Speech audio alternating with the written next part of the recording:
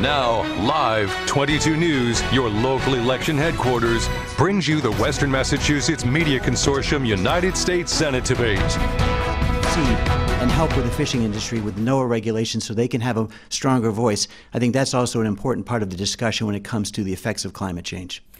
Senator Warren, I'll remind you of the question. Is a carbon tax a viable option to help this issue here in the United States? So it's clear to me that we need a way to make polluters pay for the damage they do, and there are a lot of different ways we can do that. One, I'll just start right here locally, and that is make GE pay to clean up the Housatonic River. They originally agreed to, and then once Donald Trump was elected, they backed up and said, well, no, let's renegotiate again. And now they don't want to have to move the pollution that they caused out of state. You know, this is one of the consequences, though, of what Mr. Diehl wants to do as Donald Trump's campaign chair. When Donald Trump withdrew from the Paris Climate Accords, not a peep from Mr. Diehl. When a coal lobbyist was put in as the head of the EPA, not a peep from Mr. Diehl. You want to talk about fishing? One of the things that Mr. Diehl has said is that he embraces offshore drilling. I want you just to think about that and what that would mean for Massachusetts. We have offshore drilling off the coast of Massachusetts. One spill, like the kind of spills that happened down in the Gulf of Mexico, and all of our fishing industry is wiped out. Our tourism industry on the East Coast is wiped out, and a way of life that we have nurtured for centuries will be gone. Look, climate change is real, and it is urgent problem that we need to bear down on, and we need to bear down on it now. I have a bill to try to push corporations to do more on climate change, and I'll stop there. Thank you. You have 1 minute for a rebuttal, sir. Sure. So much like the senator who mistakenly thought that I was at a police rally that was some sort of tied to some racist rally, she's also mistaken on saying that I support offshore drilling. In fact, I was on WGBH radio several months ago with Jim and Marjorie talking specifically, and I'm on record as saying I'm against anything that's going to affect our fishermen and the wind turbine placements that we're trying to get done to create more energy here in Massachusetts. The other thing, too, affecting the environment that's really bad, and I think we need to make sure we focus on, is the CFPBs that have been found on military bases right out here, Westfield. The other thing, too, is that's also found on turnout gear for firefighters, causing health risks for them, including cancer.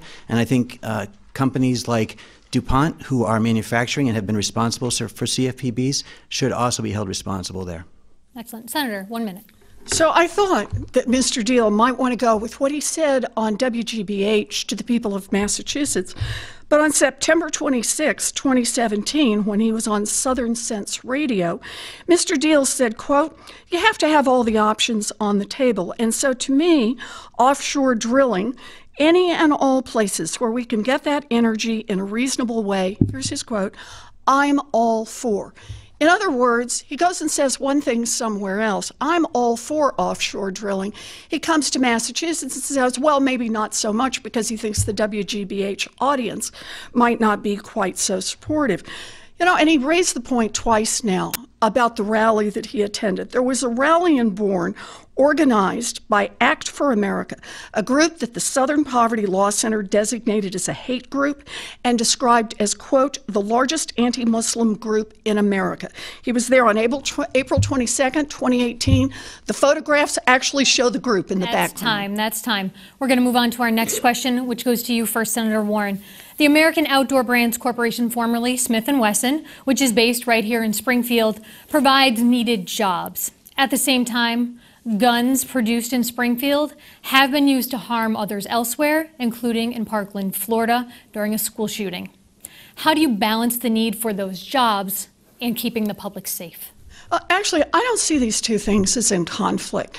I think that what we're asking for across America, what our young people are asking for right here in Massachusetts, is some more gun safety so that we have, for example, better background checks, so that people who are on the no-fly list because they're terrorism suspects can't buy guns, so that we close up the loopholes so people can't go down to Virginia and buy guns with no checks at all and bring them back to Massachusetts, so we can look into the research on things like smart guns. You know, this is really a fundamental question about who government works for. Right now, across this Commonwealth and across America, people want to see some sensible gun safety rules put in place. After the shooting down in Florida, we saw 14-year-olds, 16-year-olds, 18-year-olds come off the bench and say, please, we don't want to have to worry about being shot at school, being shot on the playground. Please make some changes. And what's happened? It hasn't happened. And why not? Even with widespread support, even the simplest kind of measures? No, because the NRA holds Congress hostage. My opponent is endorsed by the NRA. And the NRA endorsement hangs on the fact that you don't cross the NRA, and that means we won't get gun safety. And I'll jump in there because that's time. Representative, for you, how do you balance the need for these jobs here in Springfield with public safety? Well, the machinist of Springfield, the history here in this city and in the region, obviously important to make sure we keep those jobs here. And I think in Massachusetts, having been a part of the legislature where we have, in my opinion, some of the strongest gun laws in the country, I think the next solution is going towards what's called national reciprocity. It's language that's passed through the House currently on its way to the Senate. National reciprocity would allow people, if you're not aware of this, who currently have gun licenses to be able to utilize them in other states, much like how your current driver's license works. If you go to another state, obviously driving a car, you can do that. If you have the right to carry a gun in this state, you should be able to do that as well. And so there, I think what happens is we can take some of those laws that we have in Massachusetts that are working and spread that across the rest of the country to create that universal type license. Now, when it comes to safety, of course, I've been endorsed by numerous law enforcement organizations. The Boston Patrolmen's Association has looked at me as someone who clearly understands public safety and law enforcement, and my positions on guns are such that I think we need to have a secure border so that people aren't coming into our country illegally and then coming into Massachusetts and trafficking illegal guns. They're also going with drugs up to New Hampshire, up to Maine, having straw buyers then provide them guns. They come back and they use them violently here in Massachusetts. I think we need to make sure that our borders are secure and those people who are committing crimes, if they're not here legally, are deported. And that's time. You have 1 minute. You know, it's not just mass shootings. It's the shootings that occur every day. 8 children and teenagers die every single day in this country from gun violence. It is our responsibility as the adults to change the laws and bring that number down. When my opponent talks about national reciprocity, what he's talking about is let Texas make the rules for who's going to be able to carry a gun here in Massachusetts. That's not going to make us any safer. And the idea that Massachusetts has stronger gun laws than any place else in the country keeps us safe. Yeah, it keeps us relatively safer. But the problem is you can buy a gun in Virginia, put it in the trunk, and drive right back up to Massachusetts. So that we can't do this unless we do it on a national scale. The fundamental question, who does government work for? If this were simply about what most of the people in this Commonwealth want, and most of the people in this country, we'd have gun safety laws, but the NRA won't permit it. That's time. For you, sir, 1 minute. You know, if Senator Warren returns to the Senate, yeah, Texas will be making the rules. But if I go down to the Senate, I'll have a seat at the table because of my relationship with the administration and in a Senate that's majority controlled by Republicans to have that Massachusetts voice of reason when how we deal with guns. It's obvious with Senator Warren that she doesn't even want this position as senator. She wants to be president. We all know that. She's been campaigning in states that are more important to her than Massachusetts. She was in Georgia just last week, Pennsylvania and Oklahoma a couple weekends ago. She's been in Ohio. She's been in Louisiana. And, you know, Senator Warren, yes, if you basically are running for president for the next 2 years, we won't have a voice down there to provide more gun safety. We will not have somebody who is working for Massachusetts every day because you'll be continuing this 2-year campaign to become the nominee for the White House. Thank you, sir. Let's move on. Let's talk about something that's been talked about a lot here in Massachusetts the last 2 years, the legalization of marijuana. Although many supporters have complained that its rollout has been slow, Massachusetts, as I just said, did legalize recreational marijuana 2 years ago. Do you see marijuana businesses, Representative Diehl, as an important industry for Western Massachusetts? And if so, do you see a need to assure that the federal government won't interfere in this process? Yeah, I do. You know, I think this is a states' rights issue. I think that Massachusetts voters spoke very clearly when they legalized not only medicinal marijuana, but also recreational marijuana. Now, my personal feeling is different than I think what the voters decided, but I also honor the will of the voters, like when I led the ballot question to repeal the index gas tax, and thankfully the legislature left that alone. They did not try to intercept it and make changes to it. The will of the voters was honored. The same thing with the marijuana law. I think it can provide revenue, of course, for the state, and I think it can provide jobs, obviously, in our state as well. But at the same time, I want to make sure that we don't go about it in a way that's reckless, and I think the legislature has attempted to look at Colorado as a model.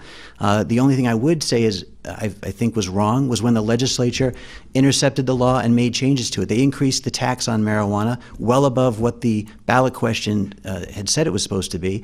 And I think what they ended up doing by creating a much higher tax, they created a black market that still is going to mean that marijuana is trafficked illegally, undermining, again, the work that our law enforcement officers who put their lives on the line every day to get drugs off our street, undermining what they're doing out there, having to do that, plus undercutting the revenue that we could potentially be bringing in through the new marijuana industry.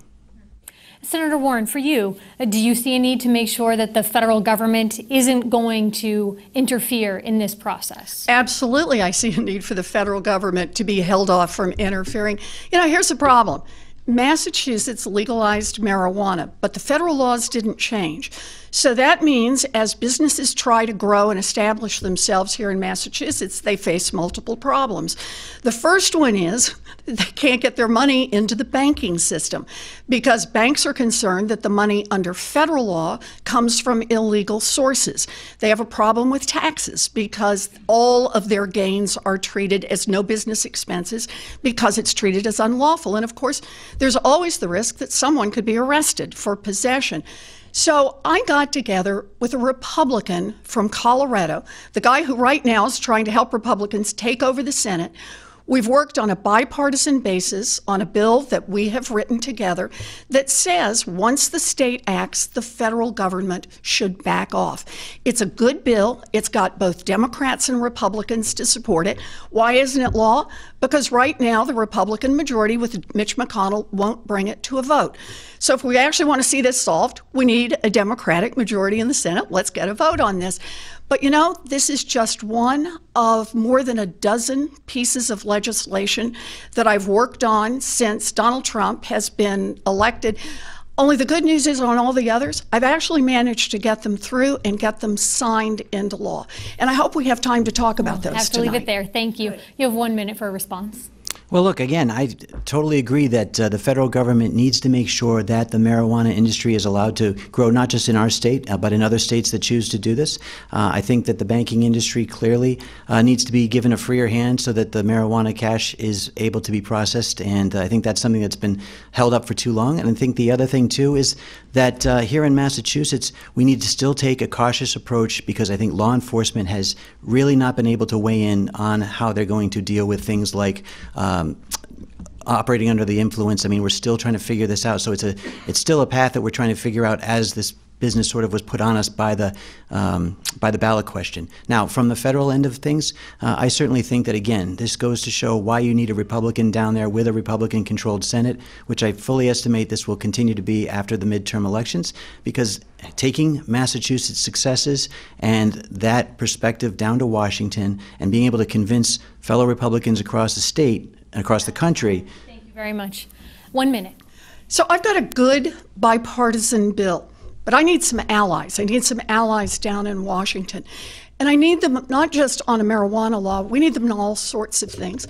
I stood on the floor of the United States Senate when I watched as health care hung by a single vote.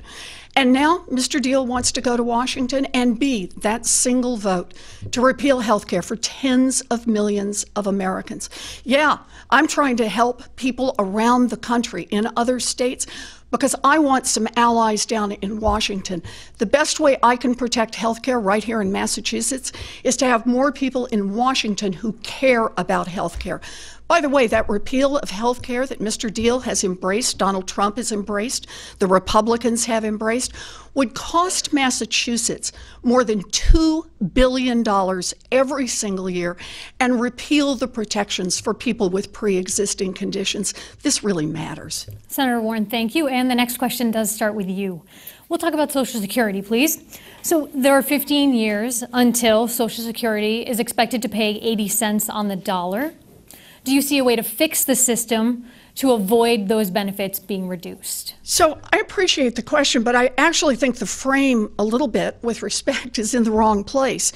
The Republicans just gave away $1.5 trillion to giant corporations and billionaires through a tax scam. And now the debt has ballooned. And what have the Republicans said is the appropriate response? Now it's time to put Social Security and Medicare on the chopping block.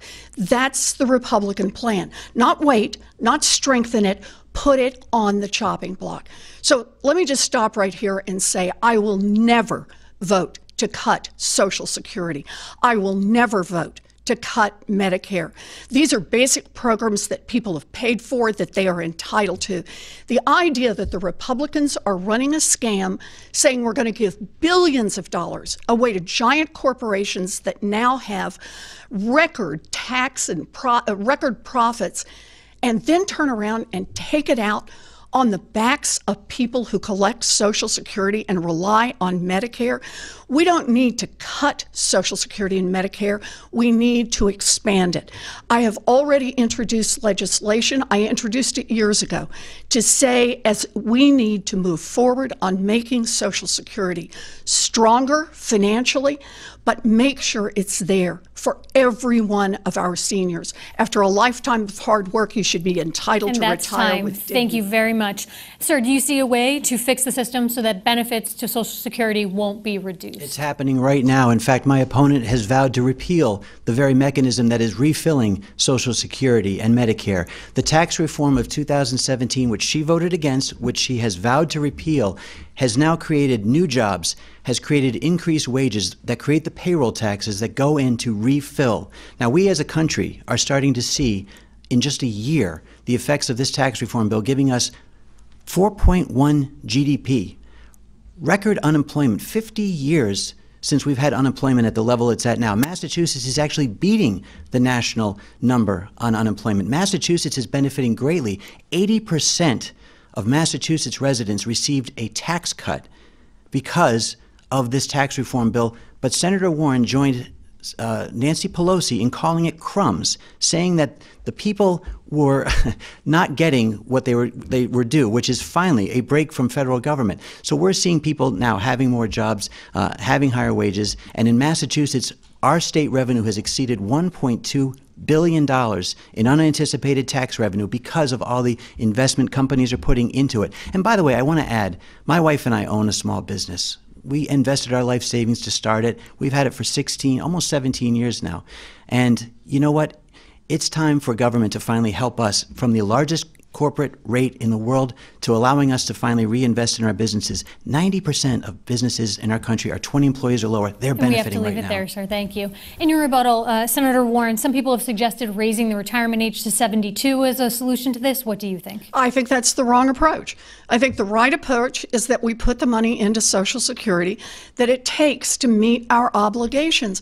But let's be clear. What the Republicans want to do is just run a scam on the American people. And the scam starts by cutting revenues to the federal government. You know, the idea that somehow the federal government's getting richer, check the facts on this. The debt is going up, and the Republicans are saying openly, this isn't even a secret, time to put Social Security and Medicare on the chopping block. That's people, what they depend on. So for me, this one is easy. This tax break was a scam from the beginning. Exxon alone, one company, gets more in tax breaks than 95% of all the people in the Commonwealth of Massachusetts. Those breaks didn't go to small businesses.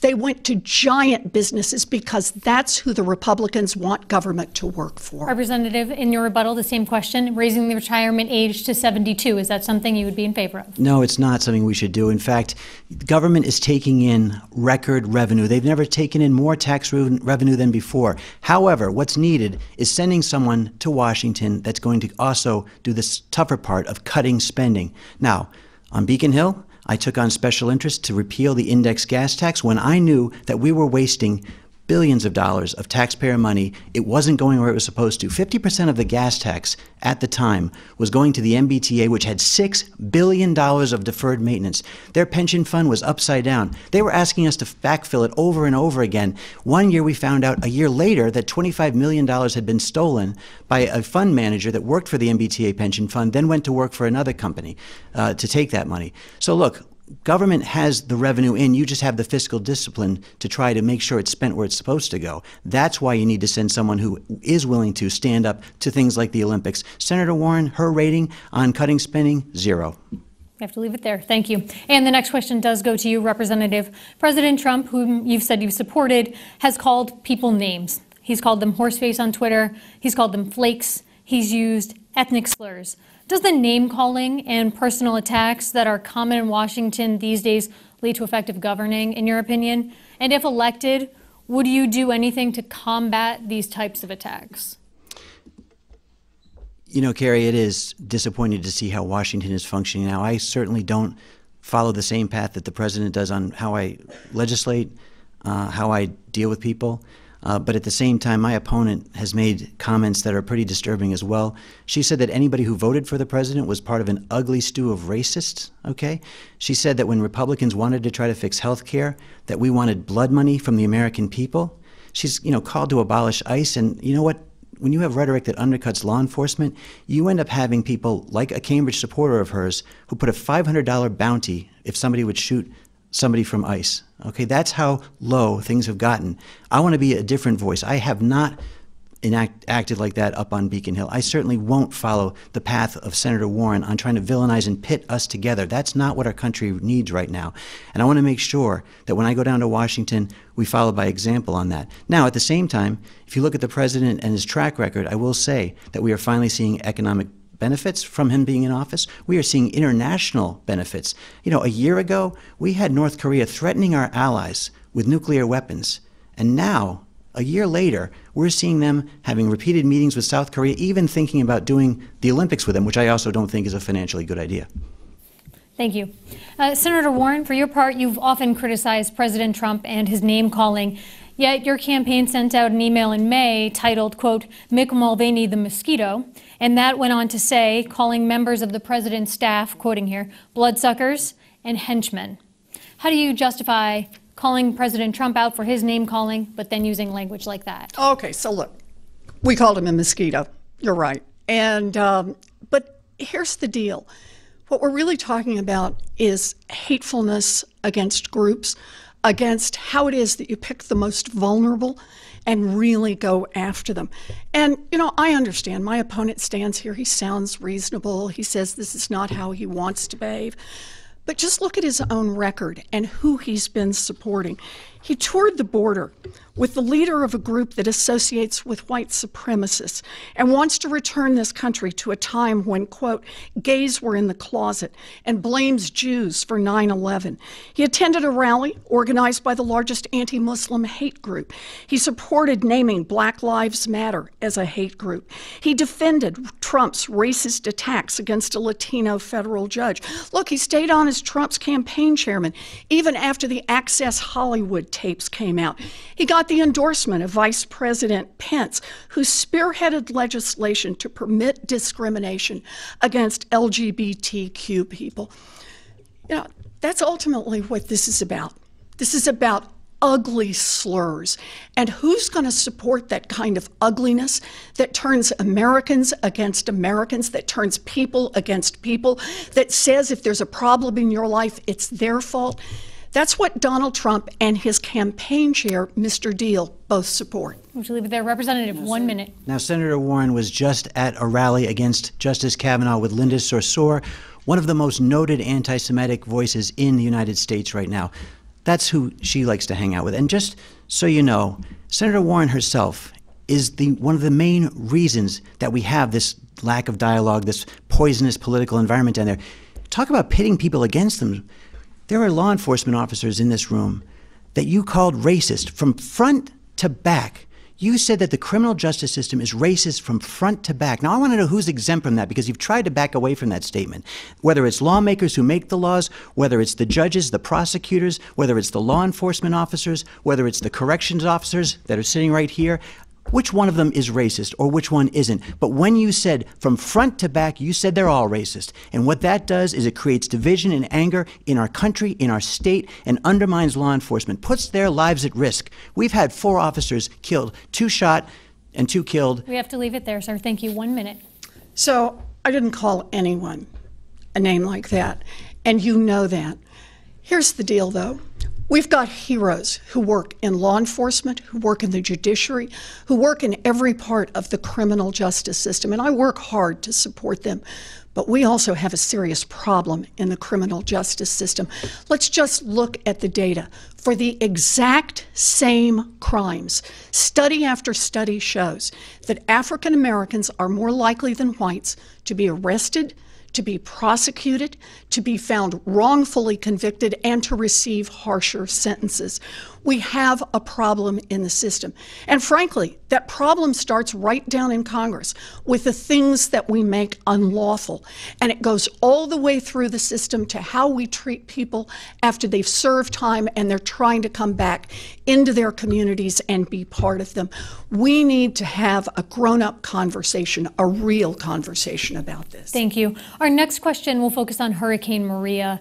Destruction from Hurricane Maria saw people flee the island and relocate to Western Massachusetts, and there are still families here in the region without permanent housing. Senator, should elected representatives be doing more to help Puerto Rican natives? Absolutely. Our representatives should be doing much more to help Puerto Rico, but I actually want to start this earlier in time, because I have been working with people in Puerto Rico long before Maria hit. Puerto Rico has a terrible debt problem where Wall Street vulture investors have been picking the bones clean of their economy and keeping it from moving forward. And then when Maria hit and Donald Trump gave such a pathetic response, basically turned his back on American citizens. And again, I never heard any complaint from his campaign chair, Mr. Diehl. We hurt our fellow citizens. Many had to flee the island. Some came right here to Massachusetts. Now, I have pushed from the very beginning to get housing, to get assistance that we need for people who've been displaced, as well as help for people on the island in rebuilding their infrastructure. The Trump administration has balked, turned, denied, twisted at every single point and refused to do it. I've been to Puerto Rico in person since Maria hit. I took a delegation. Congressman Neal was with us. We were there to visit. We were there to try to learn firsthand what was happening. And what was happening was shameful. It never should have happened that our fellow citizens would be left behind after such a devastating event. Representative, do you agree with the Trump administration's response to what happened in Puerto Rico? You know, Senator Warren's response shows just how obsessed she is with Donald Trump, and will use a natural disaster to try to poke at him any way she can. Senator Warren, Donald Trump's not here in Massachusetts, and when you're campaigning around the country all the time, neither are you. But I'm here in Massachusetts. I understand what's going on. I've certainly talked to the Puerto Rican community that lives in central areas like Boston or in Lawrence. In fact, when the Lawrence disaster happened, when the gas line explosions occurred in Lawrence, Andover, and North Andover, I was up there that night. You were out of the state, as usual, not in Massachusetts, to be there when they needed him. I know you came the next day with the governor for photo ops, but I was out there with the National Guard giving out hot plates when you were in Pennsylvania and Oklahoma campaigning. I was giving camp showers to family members who couldn't have showers working because the gas lines weren't up and the heat wasn't working. I've been here dealing with natural disasters right in Massachusetts when the time hits. And you want to blame President Trump so that you can continue to raise your profile to make a run for the White House. Well, great. Score those points every day you can. But helping people in Massachusetts, that's what it's supposed to be all about. That's what I'm all about. Senator, 1 minute. So my opponent actually may want to check the facts. When the explosion occurred, I was in Washington, D.C. voting and doing my job. And I got on an airplane as soon as I could and got back to Massachusetts. I was speaking that night to people who were part of the disaster relief. But look, here's the fundamental question. Who does Mr. Diehl want to go to Washington to work for?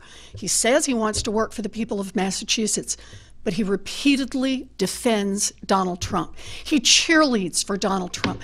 Donald Trump's response to a disaster relief was to throw rolls of paper towels at people in Puerto Rico.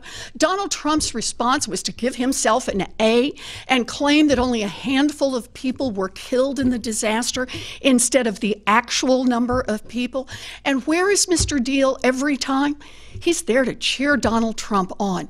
You say that Donald Trump is not here. The big question is, are we going to send somebody to Washington to cheer on Donald Trump? Representative. I guess we've moved on from the Puerto Rican disaster and on to Donald Trump. Bring us back to it. What would your... Sure, and again, this shows just how much one person seems to be completely fixated on a president that she can't work with in a Congress that obviously she doesn't feel is doing their job. I mean, she wants to change it over to Democrat control, and yet at the same time, we've got Republicans that are effectively leading this country, bringing us back economically, and we're seeing, a resurgence in the American workforce, and that's giving us, again, revenue in this state that's allowing us to provide the needs when there's disasters right here in Massachusetts, and at the same time provide our country the revenue we need to respond to Puerto Rico, a country that is obviously economically having tough times. I mean, really, really tough times. And I'm glad that Massachusetts was able to send response teams down to help in Puerto Rico. I certainly look forward to going to Washington and making sure that the citizens of this state, if they come from Massachusetts or if they came from another country and are citizens now, that their home country is taken care of as well.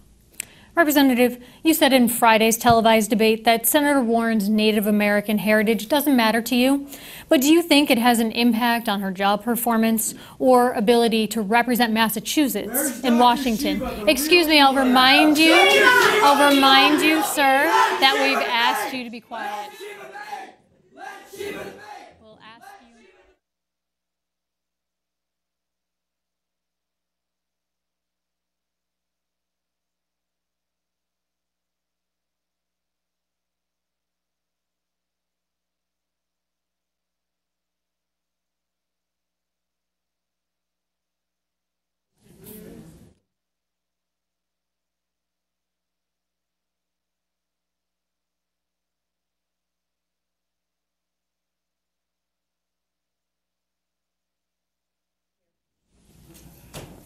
All right. Sorry for that interruption. Thank you so Not much. your fault.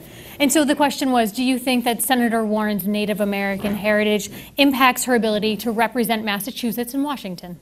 You know, Carrie, it's not about Senator Warren's ancestry. It's about integrity in my mind. And I don't care whether you think you benefited or not from that claim. It's the fact that you tried to benefit from that claim that I think bothers a lot of people, and it has been something that you have been unable to put to rest since the 2012 campaign.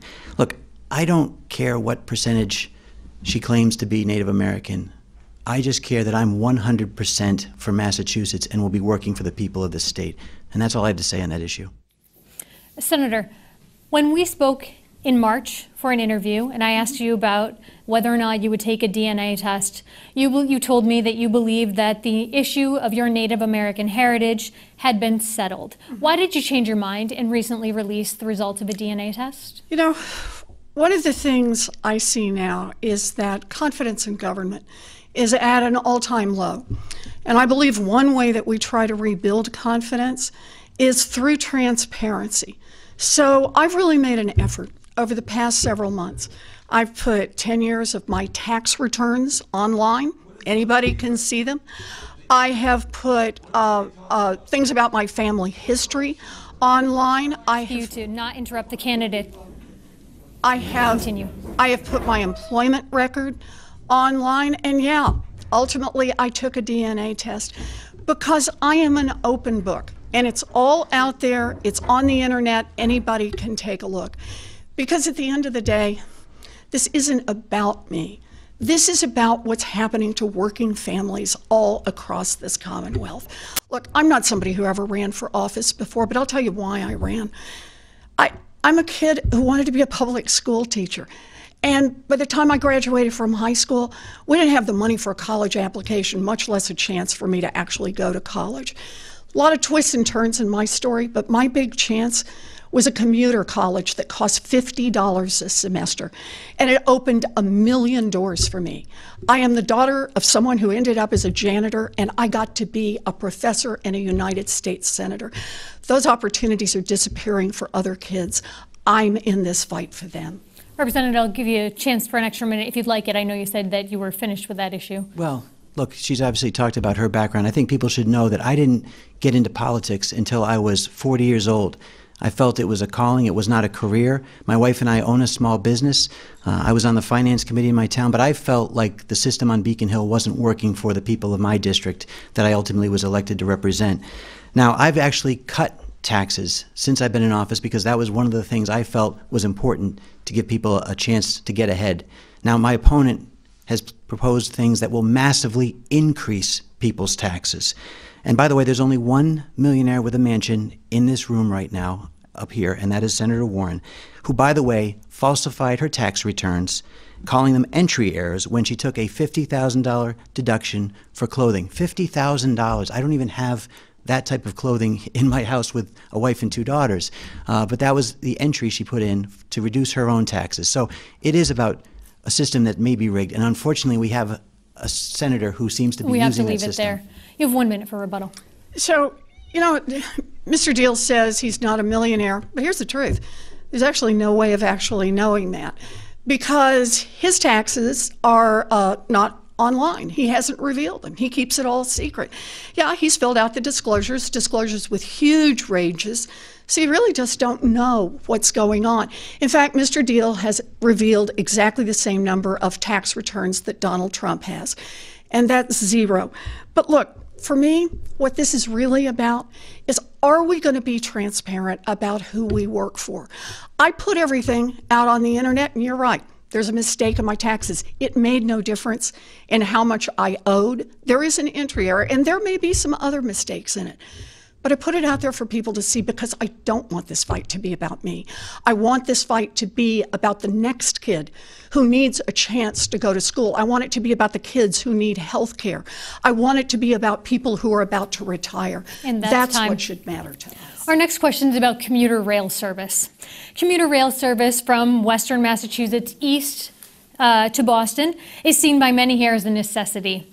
What, if anything, do you think that Congress should do to secure money for the potential project? Oh, so this is one of my priorities. I'm so glad you asked about this. And that is to make the investments in infrastructure so that we can get high-speed rail from Boston to Worcester to Springfield. And by the way, if we're doing infrastructure investment, we also need to make sure that we're investing in communications so that all of the Berkshires is covered on communications. You can't be part of a 21st century economy without that. But here's the problem again. The Republicans have given away $1.5 trillion to the most profitable corporations, to billionaires. And so when they talk about, oh yeah, they've got some infrastructure plan, turns out it's not real. It's all smoke and mirrors. It's all about, oh, well, let's see, the federal government will put up $1 if the localities can put up $4. And how will the federal government even put up that $1? Well, actually, the way it's going to work is they're going to keep the money that otherwise had been going to cities right here like Springfield. You know, we just can't keep doing this. This is this fundamental question, who do you think government should work for? The Republicans, Donald Trump, Mr. Diehl, says make it work better and better for a thinner and thinner slice at the top, instead of making the investments in infrastructure that we need right here in Western Massachusetts, in education, in building a future for everyone. And that's time.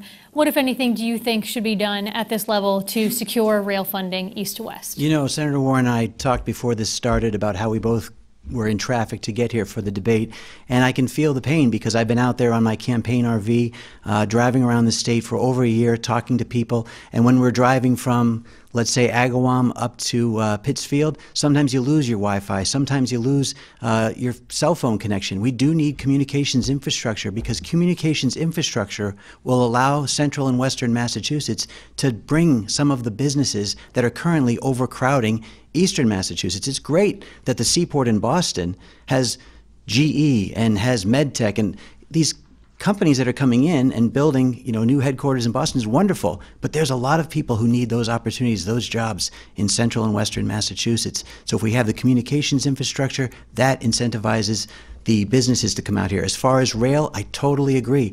Now, obviously, the first thing you have to think about is the fact that we're currently having a tough time affording the rail system we have. So maybe we look at private partnerships to get rail back out here. That's how this country and this state first started, private industry. I know Senator Warren says that you didn't build that when she first ran for office. She said it was government roads. Well, I have to tell you, it was the machine shops in Springfield and Holyoke. It was the shoe factories in Brockton. It was the fishing industry of Gloucester and New Bedford. That's what built the private schools and the private hospitals that first took care of people, provided the money to build those roads. We need to make sure businesses are given the chance to grow as well so we can have those funds to build the roads. Thank you. And Senator, 1 minute. So this is the standard Republican playbook. Say that you're all in favor of infrastructure. Somehow the public sector doesn't really have to put up the money. The private sector is going to do it. And guess what? The infrastructure never gets built.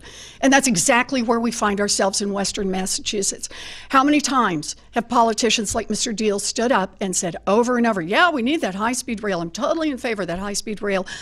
But when it comes down to it, won't vote to put the funds in so that you can actually build the high-speed rail. Look, we ought to be putting real money in at the federal government level, and we could do that, except for the fact that the Republicans, Mr. Diehl, Donald Trump, have given away $1.5 trillion to billionaires and giant corporations. It's the ultimate question of who government works for. It shouldn't be working just for the rich and the powerful. Infrastructure is how we build a future for all of us. Representative, 1 minute. Sure. Well, look, I know about infrastructure. When we did the gas tax ballot question in 2014, we knew exactly where a lot of money was going and where it should have been going and where too much money was going. In fact, in Massachusetts, we're number 2 to New Jersey for what we spend to maintain our roads. And so when we want to build rail, we need to have the money available and not waste it in other areas. Massachusetts spends $675,000 per mile per year to maintain our roads. Now, the national average is $145,000 per mile per year. All right, that's New Hampshire. They pay the national average. Their roads are in pretty good shape. Massachusetts could be spending their money more efficiently. That would leave us the money to put it where we need it, whether it's going to be improving the rail system that we have that had $6 billion of deferred maintenance over the last decade, or whether it's making sure that we can try new lines to get more service, to get more people to and from job locations that are going to help grow the economy and pay the taxes that build the rail. You have the right to answer the next question. Census data tells us that the Hispanic population in Western Massachusetts is growing. And according to the Pew Research Center, the number of Hispanics eligible to vote has steadily grown. Yet their voting in midterm elections has declined since 2006, according to Pew. Have you taken steps to reach out to minority voters while you've been campaigning? Well, sure. I mean, of course, when you're going out talking to people on a campaign trail, you attend parades, you go door to door, you go to different communities. Of course, I've been to Lawrence. I've talked to a lot of people there during their festivals. I've been to New Bedford, marching in their parades, talking to the residents there. People of all races. It's not, to me, campaigning about trying to reach just one segment. But I will say, as far as the Hispanic community and not voting, that's not good to hear. And perhaps they're feeling the same thing a lot of people are feeling, disgust with the people that are currently elected, the disgust with Washington and the way it's functioning, maybe distrust with Beacon Hill and how they don't seem to be looking after the interests of the people. We have more and more ballot questions going on every year. Instead of legislators actually doing their job, we have to decide nursing levels. We have to decide marijuana laws. You know, casinos had to be put in the hands of the people. Why aren't lawmakers doing what they're supposed to be doing? So if any one segment of our state is not happy with politicians and politics, I get it. But hopefully, you know, in this case, people look at me regardless of their background and say, here's someone who has been fighting to make sure they have more money in their pocket, make sure the jobs are out there. And I certainly welcome anybody from the Hispanic community to support my campaign and make sure that I'm working for them down in Washington. Senator, has your campaign done things to reach out to minority voters as you've been on the trail? We don't just do this during campaign, of course we have. But I try to live this every single day. I live it with who's on my staff. And I live it with every activity that we take. We try to be a very inclusive office and try to get people involved everywhere. You know, though, I think that Mr. Diehl's going to have a problem in this campaigning if people realize that he defended Donald Trump's racist attacks on a Latino federal judge back when Donald Trump was running for office and Mr. Diehl was his campaign chair. And every time Donald Trump gets up and talks about the problems in Mexico and the problems he sees about Mexicans, he's saying to the Latino community here in the United States that he doesn't respect them. And Mr. Diehl does not speak up. He does not push back on that. But that's really the core part. He turns to the question about voting. Voting is really a problem right now in the United States. We now have one political party in the United States, the Republicans, whose plan to hold on to power is to keep American citizens from voting. Voter suppression by telling people it just doesn't matter. Everybody in Washington is the same. Voter suppression with voter ID laws. Voter suppression with gerrymandering. Voter suppression by saying they don't want to hear about the Russian interference. Mr. Diehl has spoken up on exactly zero of those problems. You have 1 minute. You know, I think Senator Warren wants to cherry pick looking at my record and overlooking things like the fact that I've tried to speed up immigration in Massachusetts. When I was on the Ways and Means Committee for 4 years on Beacon Hill, I heard the same testimony from the Department of Immigration and Refugees about the backlog of people trying to become citizens. And I want to make sure anybody from every country that's eligible can come in and become a citizen right here in Massachusetts, right here in our country. And what I heard from that Ways and Means testimony from the Department of Refugees and Immigrants was that with the eligible population of about 300,000 people in our state at the time, with the budget that they were given from the federal and state government, they were only able to process about 1,500 people a year. 1,500. So it's an artificial backlog that Congress is unwilling to tackle, unwilling to fix. I want to go to Washington and make sure that we speed up immigration so that people who want to be citizens, who want to be part of this thriving economy that's going so well, that Senator Warren obviously wants to take backwards, I want to make sure they become citizens. We need to leave it there. Thank you. You have 1 minute to respond. So I just want to talk about something I've actually been able to do for young Latinos and for young African Americans. And that is 4,500 people right here in Massachusetts who got cheated by for-profit colleges. I helped get all of their student loan debt erased. And that means that their lives will be a lot better. They're going to have a chance to go to school to build their lives without that student loan debt. I managed to get $700 million that will be available for student loan debt forgiveness for people who go into public service. That's teachers, that's firefighters, that's police officers, that's people in public service. And that debt burden disproportionately right now is borne by Latinos and by African Americans and by kids who are just trying to make something out of their lives. So for me, this isn't just about doing something in the abstract or doing something in election season. It's something I live every single day. We are short on time, but do we have time for one more quick question with 1 minute responses? According to the Pioneer Institute, it's easier for out-of-state students to get accepted to the University of Massachusetts than it is for Massachusetts residents. What, if anything, Senator Warren, should be done about that disparity? So look, I think this is about money and admitting students are going to pay higher tuition bills. This is the fundamental problem. We need to help young people who want to get an education, whether it's technical training, whether it's 2 years, whether it's 4 years, whether it's an advanced degree. It's like the investment in infrastructure. It helps build a future for all of us when people can get an education. I went to a commuter college that costs $50 a semester. There's nothing even close to that in Massachusetts right now. Why? Because the investments are not made in young people who need help to get an education. Instead, we've got $1.5 trillion student loan debt burden because in of time, America. I'm sorry, we have to leave it there. You'll get equal time, Representative. Sure. Well, look, first of all, I think one way to make college more affordable so that colleges aren't spending a ton of money and kids aren't able to go is make sure that we don't have jobs, teaching positions that pay $350,000 to teach just one course. I think that might be one way to make it more affordable. And by the way, really disappointing to see Harvard involved in a discrimination situation when it comes to admissions at their college. Taking people not because of the best and brightest, but because they want to change the dynamic mix of the state. And it's to me, education should be out there for people who deserve it because they've worked hard to get there. And one last thing on this, I think state schools should give preference to Massachusetts residents, and I think that's where I stand on the position. And that's time. Thank you. Closing statements, 1 minute. This country is in trouble. Healthcare hangs by a thread right now. Student loan debt burden, people are getting crushed.